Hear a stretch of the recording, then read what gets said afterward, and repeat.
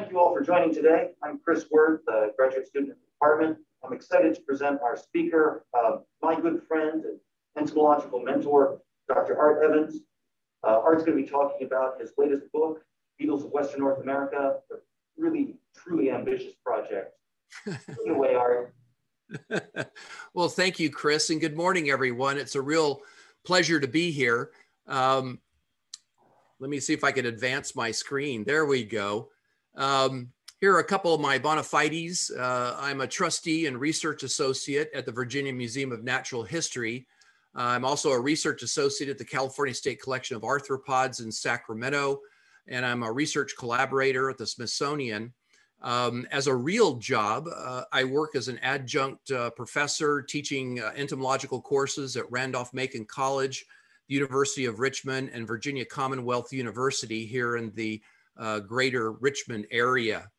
I have broad interests in terms of entomology, although I'm primarily a coleopterist, but I'm fortunate to be able to work wearing a number of different hats. I've had a long-standing interest in informal science education, as well as teaching in a university setting. I've also a radio broadcaster. I had a short insect radio segment that aired on Richmond Public Radio during NPR's Morning Edition, which recently was turned into a short video series. And I do conduct a bit of research when I have time. And I've written several books about insects and other arthropods, especially my first love, beetles. Speaking of which, that's what brings me here today. This is shameless self-promotion of my latest book, Beetles of Western North America. It covers 1,428 species of beetles across 131 families that occur west of the Continental Divide. And I thought I'd share with you a couple of features about this book. First of all, the study area. It does cover everything west of the Continental Divide from Alaska to Western Mexico. However, the focus of the book are species that occur primarily from southern British Columbia down to Southern California and across Southern Arizona. There's an extensive introduction to the book laying out a beetle morphology, also larval types. I was very pleased that this spread turned out the way it did, that you can just open up the book to a page and see lots of different larval types all in one place. The book focuses primarily on adults, but having some information about larvae is important, and I'm hoping that as successive generations of coleopterists come online, that they'll have even more opportunities to work with the larvae too. There's also information about their behavior and natural history. And one of the little essays that I've included was a story that was really interesting to me. This is my friend Anna Holden, and she did some research on the remains of beetles and other arthropods found in a 40,000-year-old camel skull that was unearthed from the La Brea tar pits in Los Angeles. And what's interesting about this cache of parts is that these are mostly all modern species. These are species that are extant today, but they may not necessarily be found in the Los Angeles basin. But this treasure trove of arthropods gives a good indication as to what the paleoclimate was in the LA area about 40,000 years ago. Based on bits and pieces of plant materials found in the tar pits over time, it was thought that the Los Angeles area about 40,000 years ago was much cooler and wetter. But the insect evidence indicates this was not the case. It was actually warmer and probably drier at that time. One of the really cool things that was discovered was this head and pronotum that was discovered, and it belongs to this extant beetle. This is Necrobia violacea. This is one of the ham beetles. And it was originally thought that this beetle was distributed by the Spanish and later the Europeans that were colonizing Western and Eastern parts of North America. But here's clear fossil evidence, or I shouldn't say these aren't truly fossils, it's actual chitin that we're seeing. But here's evidence that this beetle was already in North America 40,000 years ago, long before humans would have been bringing them, carrying them along. So it's possible that this species is whole Arctic in distribution, or it's even possible that it was primarily North American and taken back to Europe, where it's become well established. We won't know the extent of that situation for some time, I suspect. There's also information detailing various collecting methods for beetles. On the left is my friend Dave Carlson, who's got a couple of pool nets strapped to a bridge over a canal that runs along the western slopes of the Sierra Nevada mountains in California. There's lots of bits and pieces of leaves and vegetation and insects, including beetles, that are constantly coming down this stream. And many rare species have been collected this way. And there's a couple of papers documenting this collection method.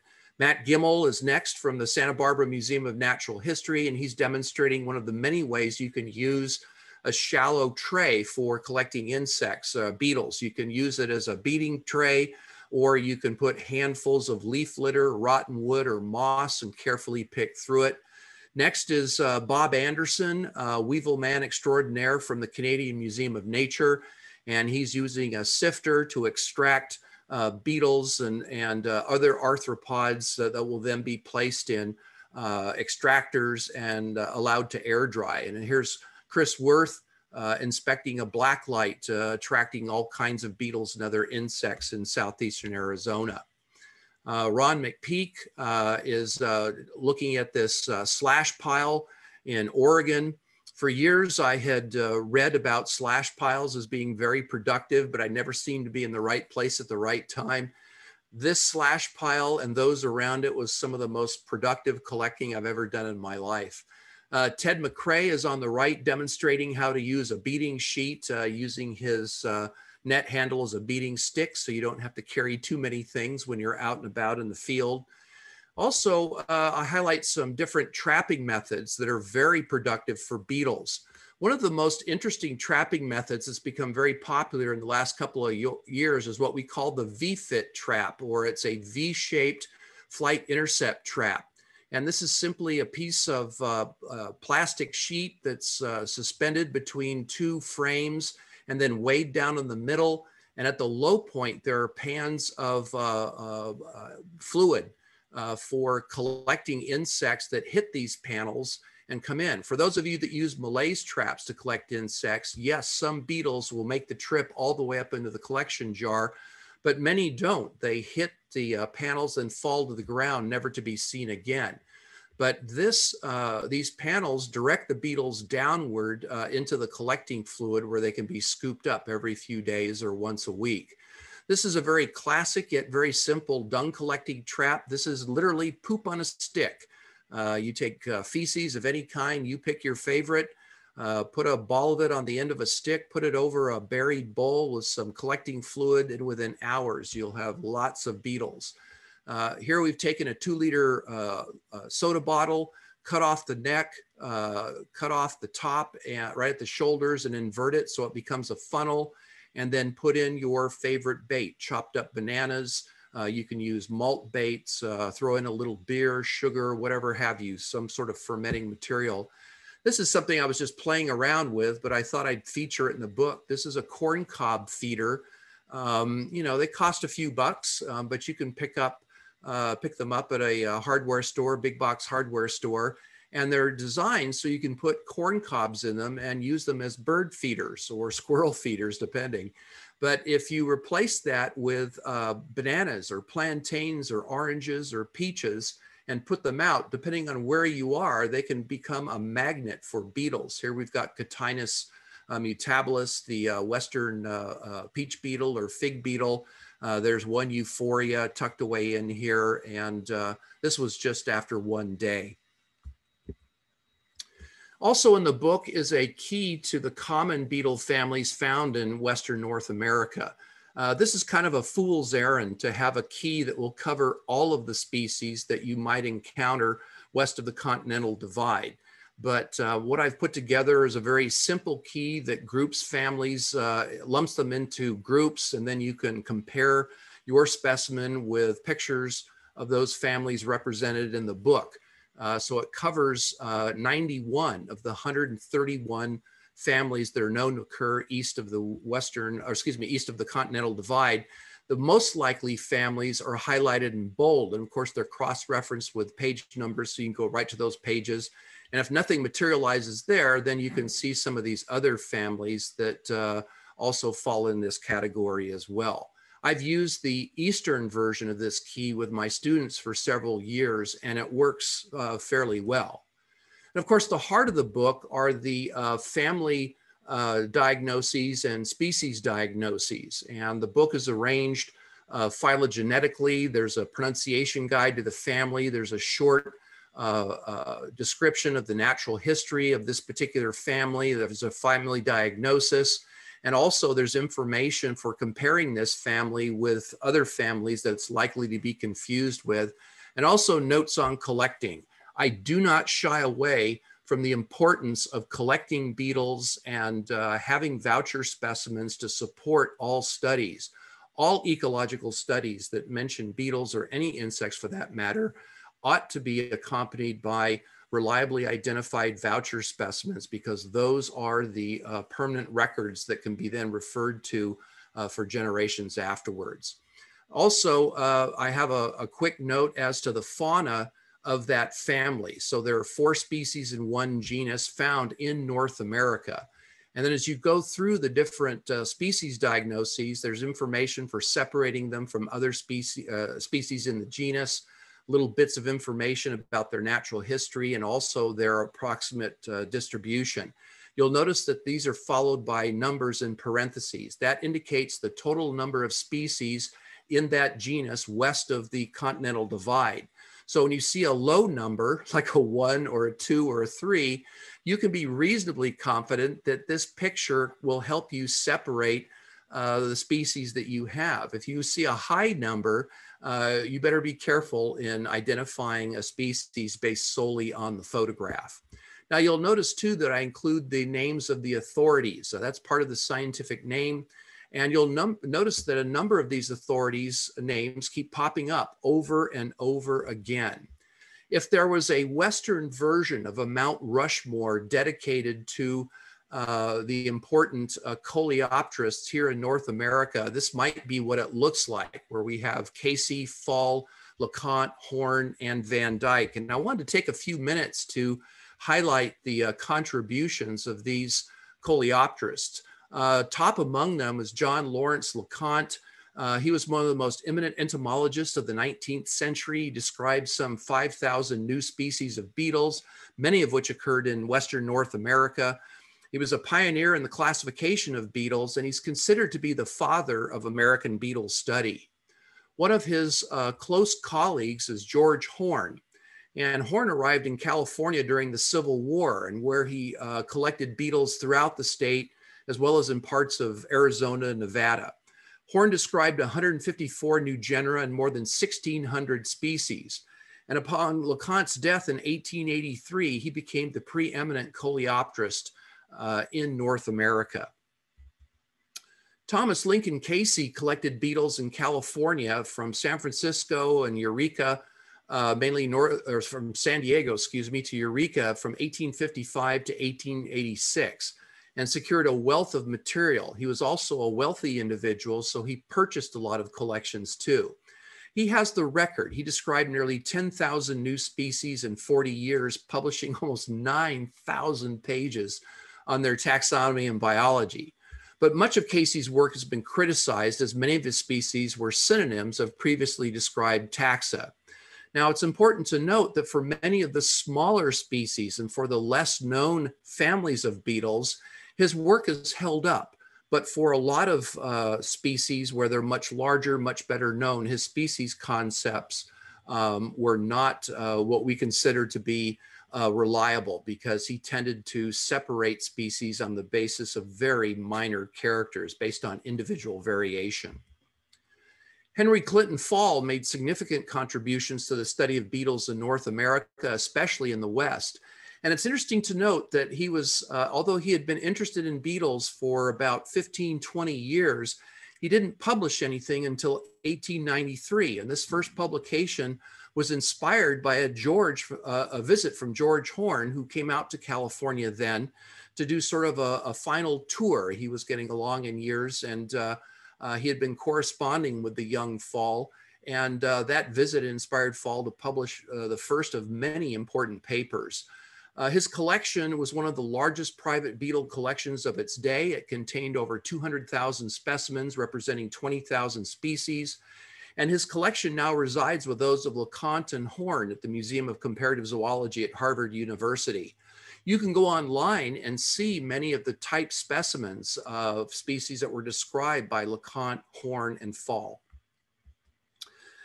Edwin Van Dyke was an outstanding authority of beetles of the Pacific states. He was also an expert on forest insects and the distribution of insects, especially beetles in Western North America. He published a number of papers on their distributions and had some very interesting ideas. He was very well ahead of his time in terms of his understanding of insect distributions in North America. He was also an inspirational teacher, as well as an enthusiastic and very conscientious collector. He was very careful not to disturb habitats, to put things back in their place when he was collecting in an area. He too amassed a huge collection of beetles, 200,000 specimens, and it was presented to the California Academy of Sciences in San Francisco in 1924. This is no small thing because the entomology collection at the Cal Academy was virtually destroyed by fire after the earthquake in 1906. So his donation to that collection really jump-started the entomology collection there, especially in beetles. Now I want to take a moment just to talk about how I came to write this book, Beetles of Western North America. I began collecting insects. I've always been interested in insects. I was one of those kids that grew up putting things in jars, wondering what they were, and reading about them in the library. But it wasn't until 1970 that I was at the tender age of 13. That's me there at 13 with my very first insect net that my mom sewed together for me using a coat hanger for a net loop and a mop handle for a net. That's when I began collecting insects. And I still remember the very first beetle that I pinned. It was right through the prothorax. I still try to get students not to do that today, but you know, it's a process. We're all learning. I was very involved in 4-H. Some of you might have been members of 4-H when you were coming along. My family didn't have rabbits, goats, chickens, horses, guide dogs, or any of the other things that 4-H is typically associated with, but I had an insect collection. And one day we had a demonstration day, and I had my insect collection, which at that time was in 4 cigar boxes, and they were neatly laid out on a card table inside the building. And I was all by myself. Everybody else was out with their animals, sharing them with people and so on. And this gentleman on the left, Chris Tenney, walked in and introduced himself. And he was the first entomologist I ever met. He was hired as a preparator at the Natural History Museum in Los Angeles right after World War II and worked there for several years. And he mentioned names of people that he worked there with that I knew right away. Lepidopterist Lloyd Martin and John Adams Comstock. Well, anyway, from that chance meeting, he set up a behind the scenes field trip for me at the Natural History Museum in Los Angeles with my 4-H group. And that was like a huge moment for me. It was like jumping into hyperspace. My interest and my opportunities in entomology just expanded tremendously at that point. On that very first trip to the Natural History Museum, I met this gentleman on the right, Bob Duff. Bob was just a few years older than myself. He was interested primarily in scarab beetles. At that time, I was interested in all insects and even many arthropods too.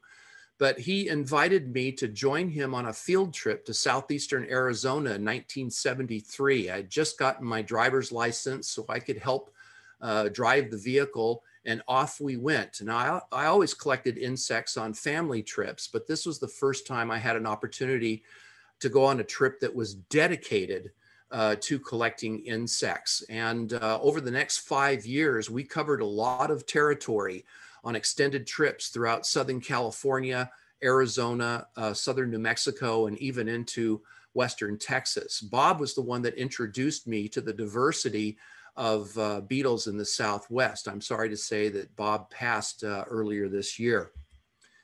Through that first meeting at the Natural History Museum, I met the curators there, Roy Snelling, a well-known hymenopterist, Ant-Man, Julian Donahue, Lepidopterist, specializing primarily in arctiids, or arctiines, I should say, and Charlie Hogue, who was a very important mentor to me as well.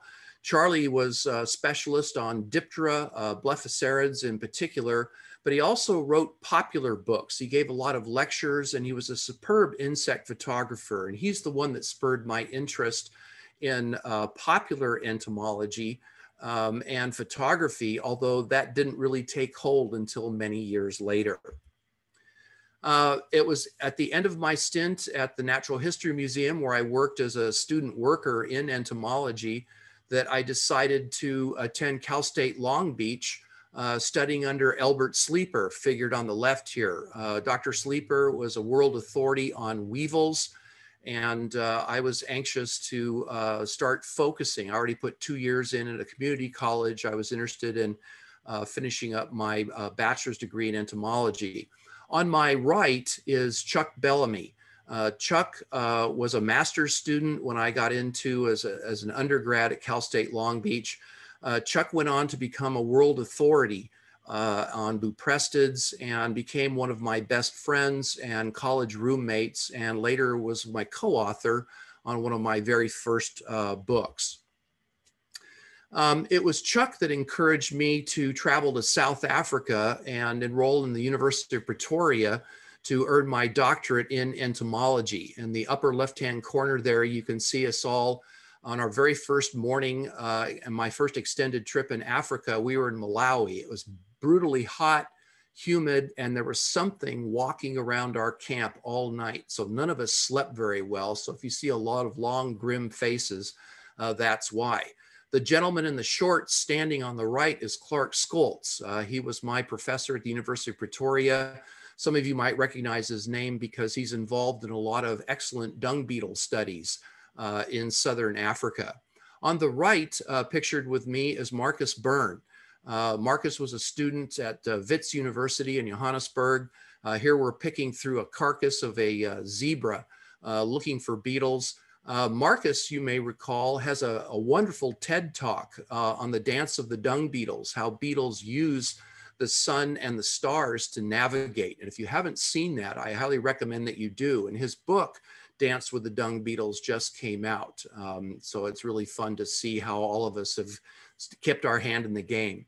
Below are some of the species of beetles that I collected while I was in South Africa.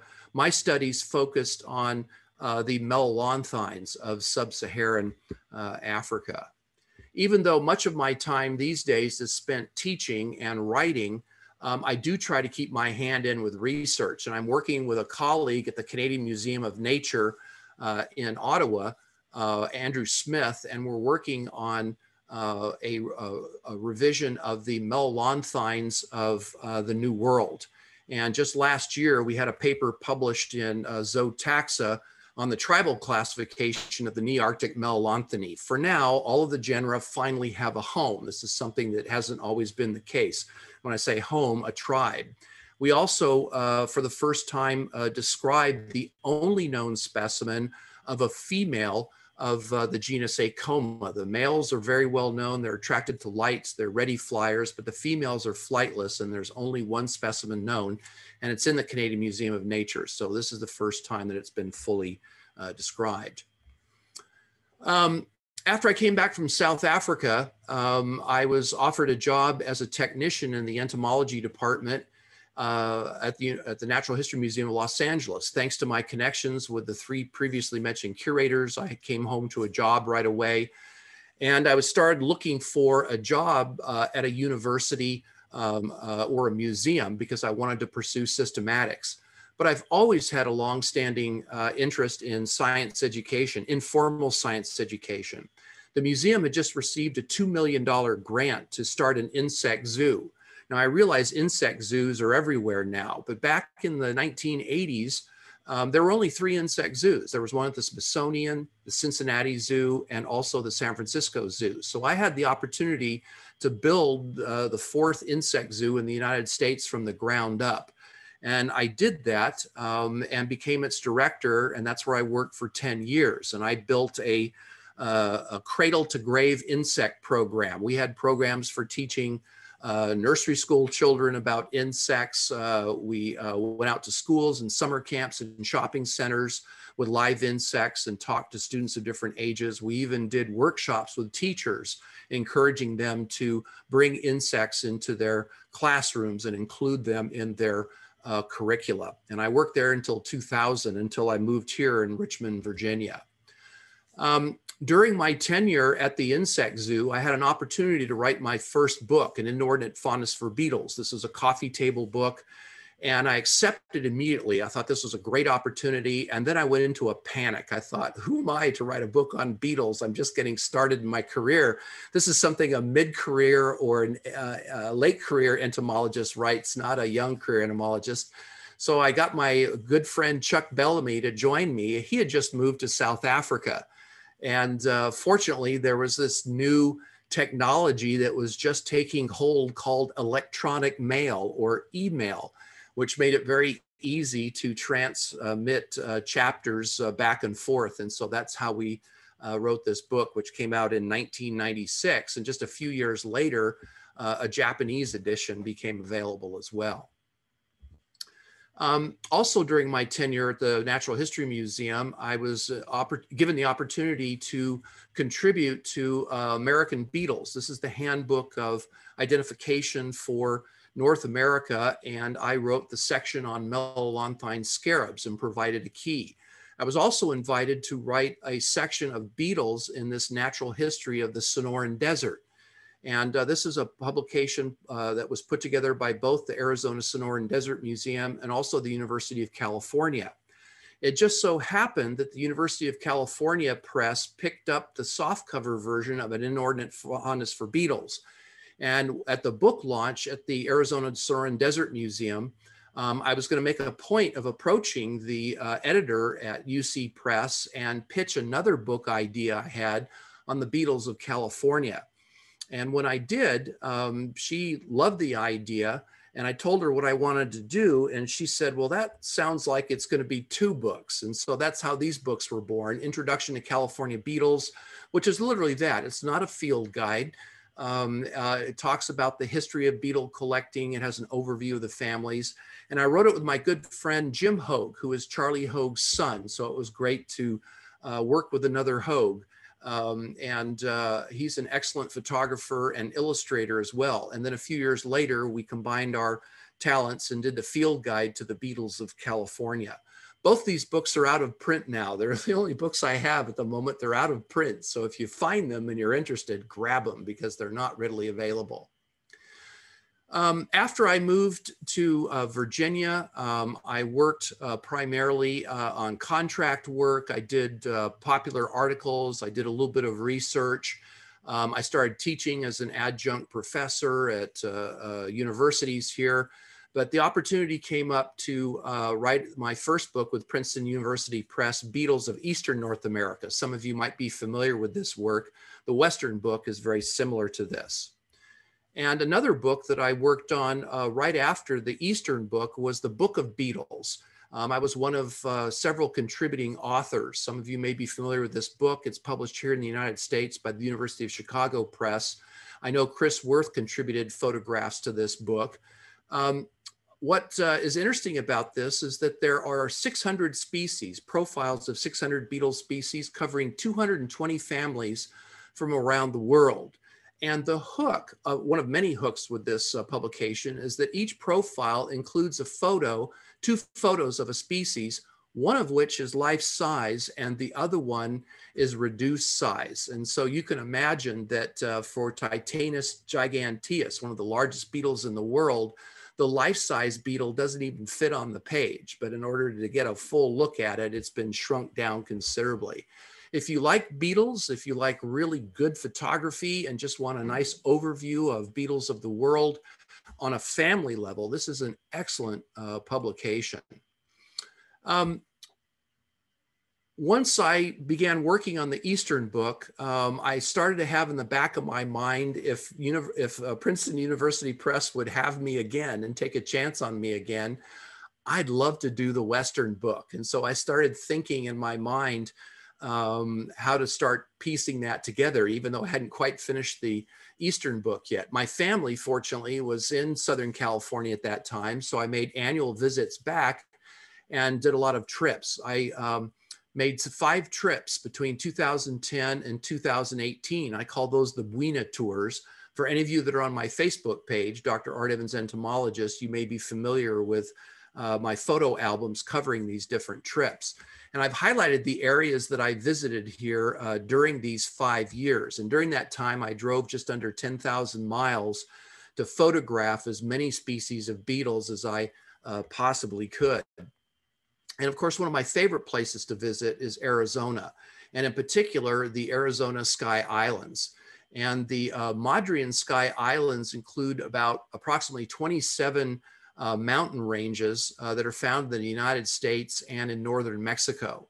The major Sky Islands include the Babaquivris, the Chiricahuas, Huachucas, Pinaleños, Santa Catalinas, and Santa Rita Mountains. Some of these names I'm sure are familiar to many of you here in southeastern Arizona. And what one of the many things that I found fascinating about this, the fact that they're called Sky Islands, I mean, that really paints a picture. A quote that I love from Weldon Heald, some of the Earth's most interesting islands are nowhere near oceans or lakes. They're strictly land islands, but with a climate, vegetation, and animal life different from their surroundings as they rose from some remote sea. So it was Weldon Heald that coined the term Sky Islands in a really interesting article that appeared in Natural History magazine in 1951. He was a prolific writer, but one of his books that really grabbed my attention was called Sky Island. Later, the same book was entitled The Chiricahua Mountains because it focused on the history, both natural and human history of the Chiricahuas. And if you're not familiar with this book and you are interested in this part of the world, you can still find copies out there on Aid Books or any of your favorite used booksellers. It's highly recommended reading. What makes this region of southeastern Arizona so fascinating is all the biotic influences. The mountain chains themselves represent an archipelago that connects the Rocky Mountains in the north with the Sierra Madre Occidental of the south. So you have this blending of temperate and tropical taxa. This not only goes for beetles, but other insects, animals, and plant species too. And then from the west, you have considerable influence from the Sonoran Desert. And from the east, you've got both the Great Plains and Chihuahuan Desert influences as well. And there are neotropical taxa, some of which have their northernmost distribution in this region, including southeastern Arizona. So it's almost, it's one of the most biologically rich regions in North America, and certainly in the United States, next to southern Texas and southern Florida. There's no way that beetles of Western North America can adequately cover the richness of the Arizona beetle fauna. So I've launched into another project with Margarita Brummerman. Some of you might be familiar with her online presence, and we're doing a book entitled Arizona Beetles. And it's primarily her photography with her beetles, mostly beetles that she's photographed on these plates. This is an example of a scarab plate, and it'll be my text. And we're covering more than 2,200 species of beetles and 83 families that occur in Arizona.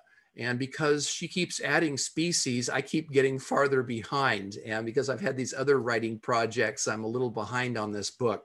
But I'm approximately about a third of the way through the species diagnoses. And once I've been able to clear some of the decks of these other projects, I hope to get back to this and hope to see it to completion within the next year or so. And now I just want to wind up my presentation with some of my favorite beetle species. Pardon me, I've got something in my eye here. Beetle species that are included in the book. These are all, with few exceptions, my photographs. One of my favorite species that I always enjoy seeing in some stream pools in southeastern Arizona is this relatively large whirligig beetle in the family Gyrinidae, Dinutus sublineatus. They tend to be fairly solitary. You'll see them swing around the surface of pools, and occasionally they will come to lights at night. Of course, whirligigs are amazing because they have completely divided compound eyes with ommatidia in the upper portion of the eyes that are adapted for seeing in the air, while those down below the water surface are specifically adapted for seeing in water. I can't imagine the brain that it requires to interpret those two wildly different types of imagery. Another specialty for Western North America is the Diphyllostomatids. This is a small group of beetles. There are only 3 species known, and this whole family is only known from California. And they were originally described as very aberrant stag beetles. The males are very leggy.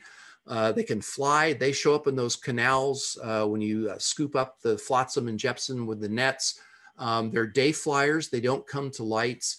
And the females are wingless. And so the specimens are very rarely collected, but some sharp-eyed coleopterists noticed these males flying around in the early morning hours in the summer in the western foothills of the Sierra Nevada, and then saw them land and bury themselves. And sure enough, there was a female right there. So that's how these were picked up. And a real red badge of courage is another Western North America specialty, the Pleocomidae. These are the rain beetles, so named because the males' flight are triggered by fall and winter rains or melting snow in late winter. And usually to collect these beetles, you have to expose yourself to some really crappy weather conditions. It's cold, it's wet, it's miserable. Roads are washed out, trees fall across roads. I mean, it's not easy work. This is Pleocoma octopagina, and it's so named because it's the only species of rain beetle that has 8 lamellar antennomeres. And this species is kind of special for me because I collected several of these when I was a kid in a nearby swimming pool in the foothills of the mountains. I had no idea what they were. I took them with me to that first field trip to the Natural History Museum, and it was Bob Duff who recognized them right away, and that's how we connected, because up to that time, these beetles were only known from their type locality, which was about 10 miles away. So this was the first time they'd been found. Turns out they're widespread along the San Andreas Fault in Southern California. Here's a female rain beetle of another species, Pleocoma lindsley, and as you can imagine, they are flightless. Their flight wings are just little thin strips of chitin, and all they do is come up to the entrance of their burrow, release a pheromone, and attract these males. We've used the females to attract males by caging them, just like some people do with giant silk moths. Of course, any trip to Arizona wouldn't be complete without at least seeing or collecting all 3 species of Chrysina. And there's a couple of spots in Arizona in the mountains where you can collect all 3 species in the same place, not necessarily at the same time. My experience is that Chrysina leconti, which is a pine feeder, tends to fly early and at dusk, whereas Chrysina gloriosa and byeri will fly throughout the evening. The adults of gloriosa are on junipers, while those of byeri are on oaks. And the larvae of all these species feed on decaying wood. And of course, there are some big bruisers out there. I'm looking at a lot of scarabs here because they're my favorites. Dynastes granti and the Strategus aloeus are 2 big crowd pleasers at any black light or street light where they happen to wind up. Notice the spelling of grantii. The spelling with a single I has been a misspelling that's been perpetuated by myself included for many years. But if you happen to catch this in any manuscripts or collections, displays, label copy, what have you, be sure to add an extra I in there and you'll be with the current usage. The flower chafers are just spectacular, also in southeastern Arizona. There are several species of Euphoria, many of which were only known from Mexico and have only recently been discovered in southeastern Arizona.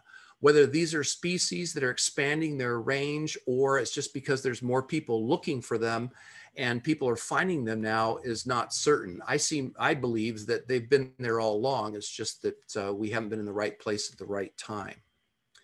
Buprestids are also one of my favorite groups. When I was driving to Arizona late one night during a storm in the eastern Mojave Desert in southeastern California, I just pulled over in a creosote scrub area just to see what was out. I wanted to put some lights out, and the air was buzzing with these relatively large buprestids. They were flying by the hundreds.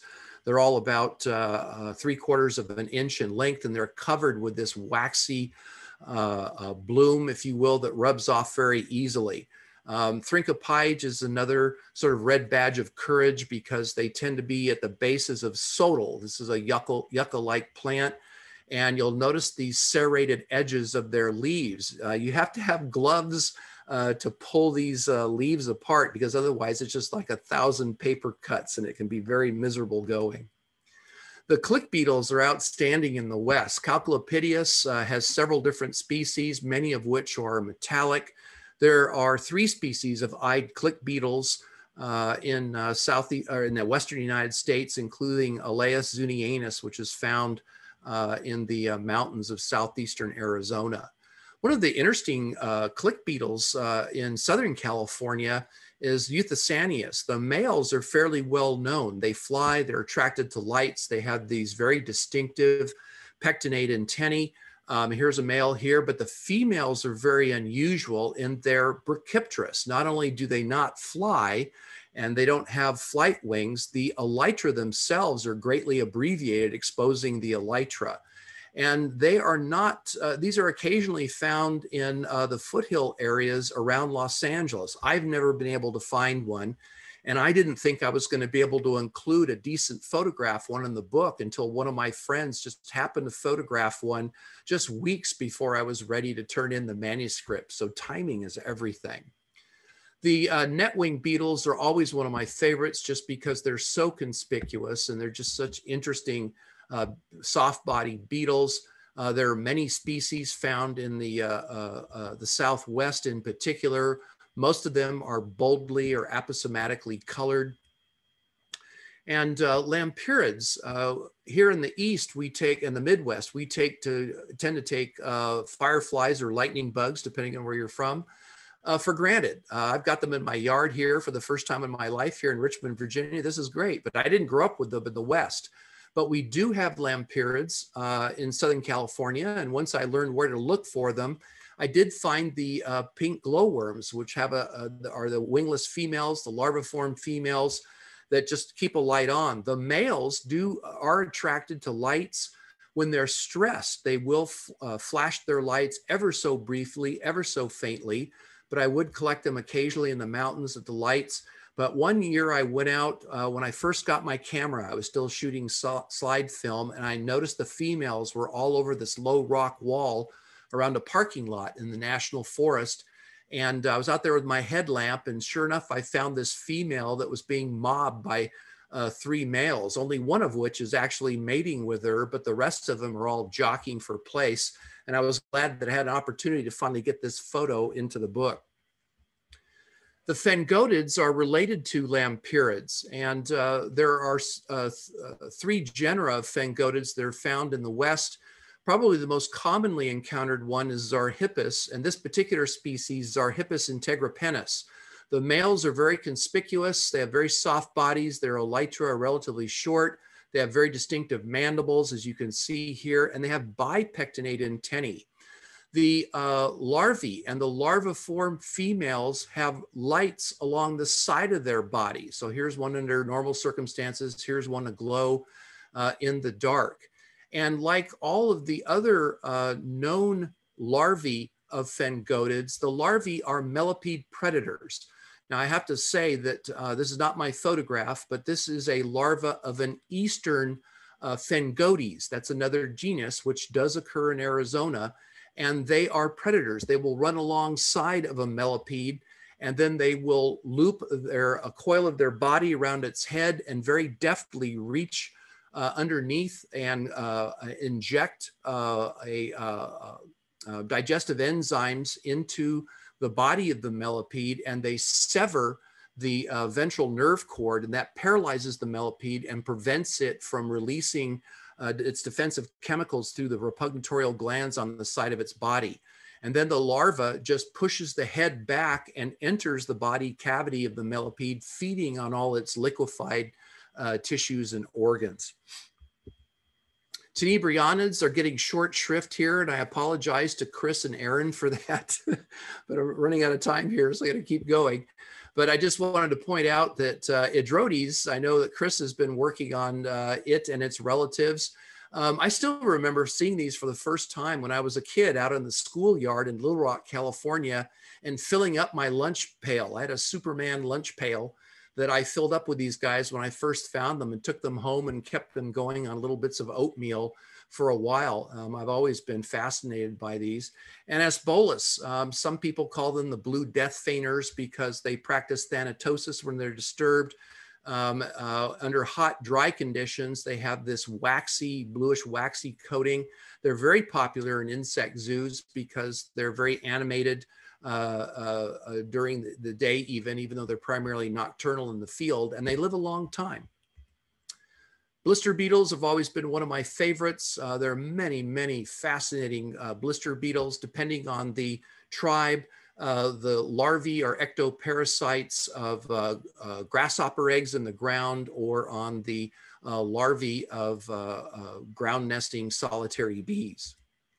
Clarids, checker beetles are just cool. You see them at lights, they'll come to flowers. As far as they're known, they are all predatory, both as larvae and adults. There are several important species in mountainous areas that are thought to be part of the checks and balances of bark beetles in forests that are managed for timber. In southeastern Arizona, one of my favorites, beetles, they're very common, but still it's like seeing an old friend, are these beautiful blue erytilids, these pleasing fungus beetles. You'll see them flying like trucks in low gear, just very slowly in shaded canyons where there's plenty of fungus abounding. You'll find the adults feeding as well as the larvae. The pupation occurs at the end of the exoskeleton, the last larval instar. And so you'll find on logs that are sort of overhanging, you'll find these masses of larvae that have already, in the process of pupating, and pupae that are already, pupa that have already taken place, that have already formed. Cerambicids are certainly popular with collectors. Prionis californicus is a very widespread species that I grew up with on the fringes of the Mojave Desert. An interesting species is this mimic here, Elytroleptus. There are 3 species of this in the West, and they are predators of netwing beetles. In fact, this particular species can be found occasionally in the mating swarms of these 2 species, Lycus simulans and Lycus loripes. There's another species of Elytroleptus that's called Apicalus that has black tips on the elytra, and it is found in the mating swarms of other species of lycids in southeastern Arizona that have black elytral apices. I have yet to find the cerambicids that way. I just happened to see these on oaks that were just starting to form acorns. Several species of longhorns that are associated with cacti in the southwestern United States. These are my favorites just because of the color. The males have these greatly exaggerated mandibles.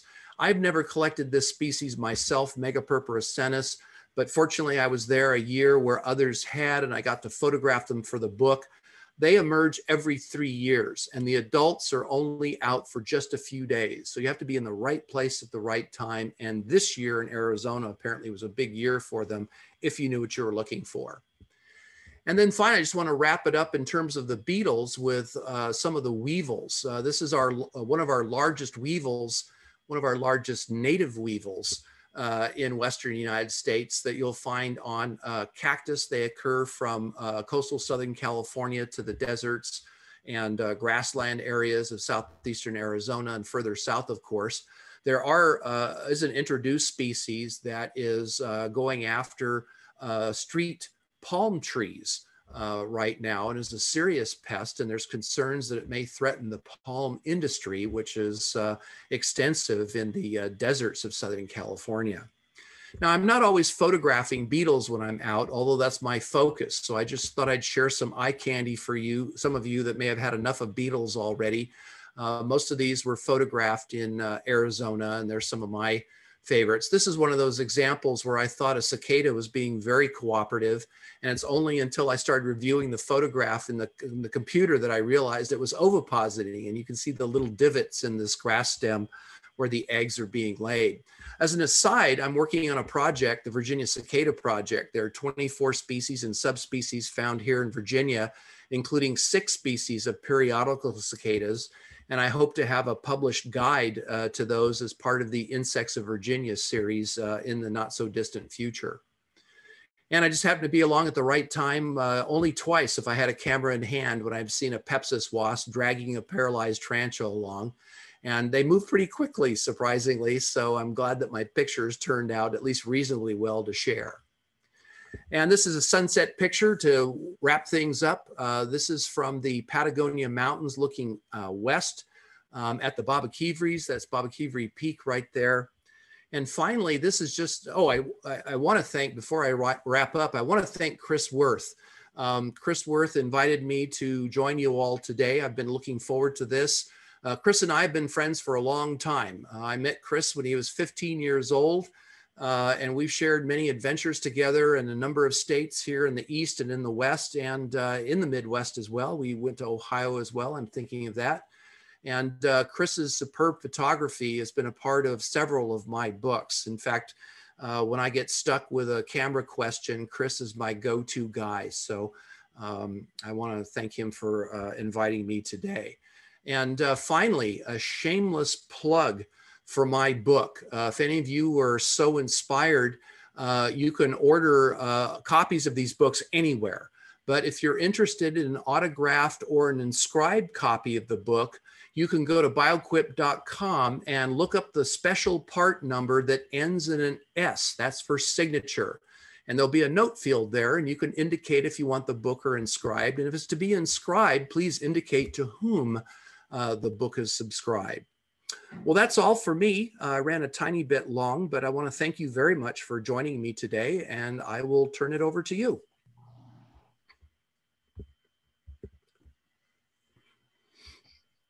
Well, thank you so much, Art. I see we've got one question in the Q&A already.